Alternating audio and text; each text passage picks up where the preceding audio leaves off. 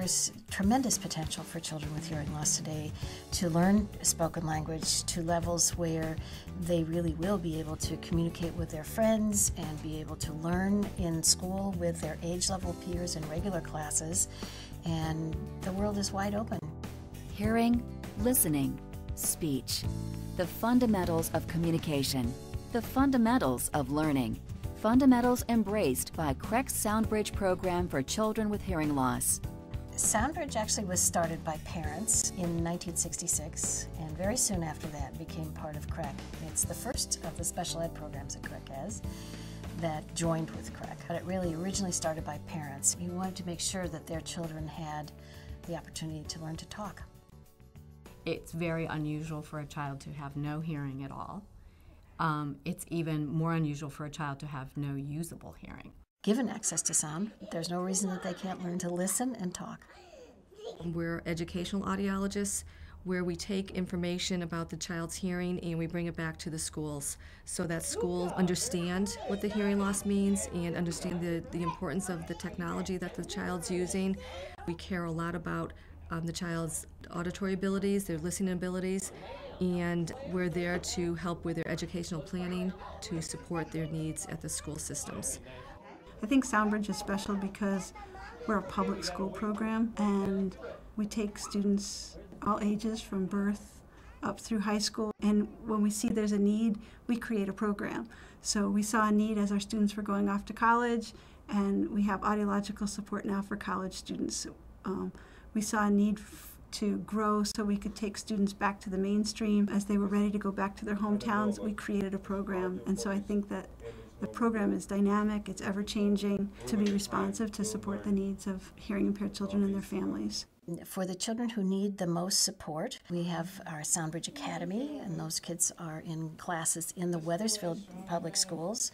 We've been in partnership with Wethersfield for many, many years in providing services to children who need more intensive services. Soundbridge serves over 600 students, babies, and toddlers who have hearing loss through a wide variety of programs and cutting-edge technology, depending upon their needs.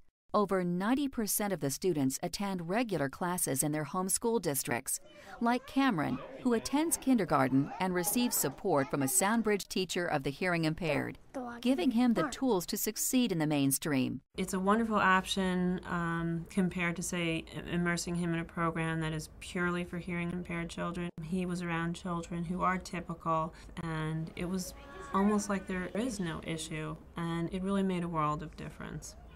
The big thing is that now we really can provide excellent auditory access. We can really do it with technology, and that's just so key for everything else, in that this thing that we're going after is that the child should be able to hear so that they could learn to talk. We use lots of different types of technology, from hearing aids to cochlear implants, different types of FM technology, personal, classroom sound field, FM, infrared, just lots of different types to meet a lot of different children's needs. Hearing is what you're given. Hearing is what you have. Hearing is the ability to get sound up to the brain and what the brain does with sound. Listening is what a child learns to do by attending, concentrating for communication purposes to another person. Our goal for all students is to develop the specialized hearing skills they are technologically equipped with to enable them to listen, communicate, and excel in their educational and social development. Samantha has attended the Soundbridge Early Learning Center, an integrated preschool for children with hearing loss, since she was 3 years old. Sammy, where do you think David is? Home. Why is he at home? Because he doesn't feel good. Sammy, where did we go? We went to the supermarket.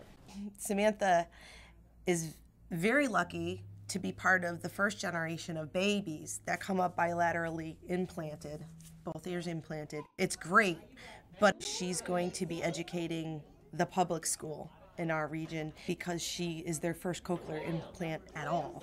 Her best chance of being mainstreamed with services as opposed to going in with a whole bunch of delays was to come to Soundbridge because they could get her at grade level before she goes into kindergarten. And I did not think it was possible, but she's pretty close to grade level, and she'll go into kindergarten in her homeschool next fall. 99% of Connecticut-born infants now undergo newborn screening, an important element in the early detection of hearing loss. Consequently, Soundbridge has had a steady increase in the enrollment of babies under 6 months old in our Birth to 3 program. Early intervention plays an integral role in the development of children with hearing loss. Our first concern always is getting amplification and bringing sound to babies. We see hearing loss in young babies as a neurological emergency, and we like to bring them amplification as quickly as possible to help decrease that duration of deafness. The primary goals in Birth to 3, the emphasis is on the family and making sure that they have a good, solid understanding about language development and listening skills that I do. So I try to impart as much knowledge that I have onto them so that they can be the primary language teachers for their babies, so that they can most appropriately use amplification to help bring sound and have the acoustic message or have the talking accessible for their child. Hearing is the perception of sound, and through technology we can give most children the perception of sound. Listening is a behavior, and that's what we're doing at school with the teachers of the hearing impaired, with auditory verbal therapy, teaching kids how to acknowledge sound, how to focus on sound, because that's how they're going to develop their speech and language. As hearing and listening develop, so does spoken language. Early identification, full-time wearing of amplification, individualized intervention and instruction, and parental partnerships are all the building blocks of learning spoken language through listening. 95% of hearing impaired children are born to hearing parents, and most hearing parents would prefer to communicate with their children in the language that they use. My main goal when I work with parents is to let them know that they are their child's primary teacher. What I want to remind parents of preschool children is that they're still very much a part of what's going on with the education of their child and their child developing listening skills and spoken language skills, and they are still that primary teacher. Soundbridge is a regional program for children with hearing loss whose parents have chosen to give them the priceless gift of speech. I think one of Soundbridge's biggest strengths is that the kids don't get lost in the crowd. They get their individualized attention because we have small groups, small class sizes, but then we're encouraging them to go out into the world with support. We don't send them out by themselves. Right now, I'm at Weatherford High School as a junior, and I got accepted to the Greater Hartford Academy, and once I found out, I was really happy. I didn't really think that I was going to make it this far as a junior, and on my way to a senior and make it into the Greater Hartford Academy. My teachers, they're awesome because they always do what I need and they help me. You know, as hard as it gets, sometimes we really had to make a conscious decision that she's a child who happens to be deaf, not a deaf child. And so the child part really comes first. My name is Rohit and I'm in 6th grade. In June, we decided that I should get the cochlear implant. You couldn't believe it. All the strange muffled sounds coming, and like after a few days I got used to them and I could identify what they were, and that was the best part.